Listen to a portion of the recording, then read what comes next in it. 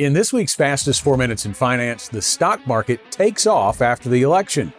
How managing your emotions is just as important post-election as it was pre-election. Thanks for watching this week. I'm Scott Inman.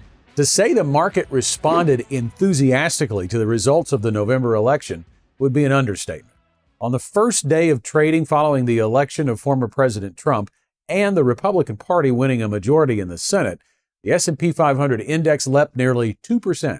The Dow was up over 3%, the NASDAQ rose more than 2%, and small caps, measured by the Russell 2000, popped nearly 5%.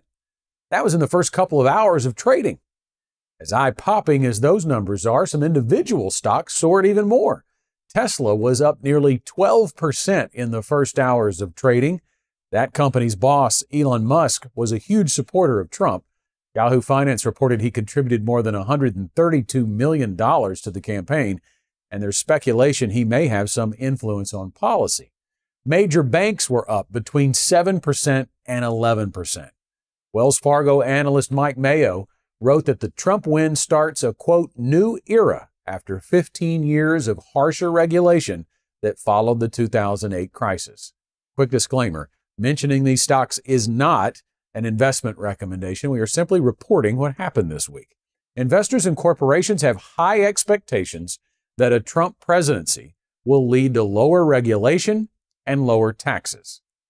So a reminder this week that things are never as bad or as good as they may seem.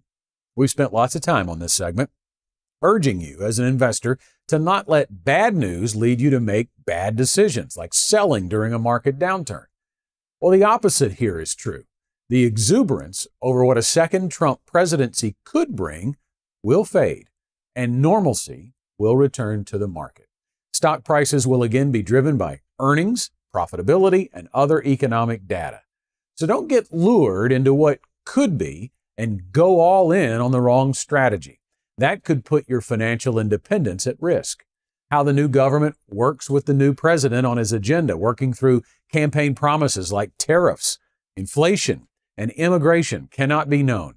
The legislative result of that work cannot be known. What can be known is that history tells us the stock market is a great long-term builder of wealth.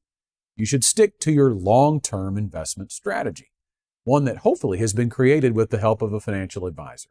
Now, there are certainly potential opportunities that could be more attractive under one political party versus another, or one president over another.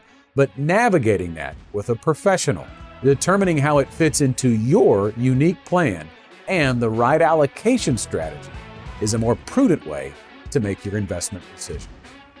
Thanks for watching. Want to become smarter financially in 4 minutes or less? Sign up at fastest4.com to get insights and updates like this delivered to your inbox weekly.